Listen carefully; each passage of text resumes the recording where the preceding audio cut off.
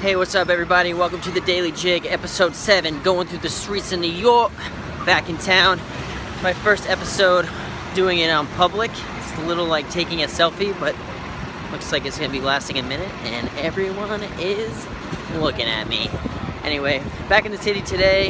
A couple of highlights about my day. I slept until noon. I just went to the Impractical Jokers Staph Infection Show, which was great per usual. If you're in New York, they usually do it the first Monday of every month. And right now I'm heading over to the stand to do a set on the 10 o'clock show. And then maybe get some noodles and go to bed. So anyway, thanks for tuning in.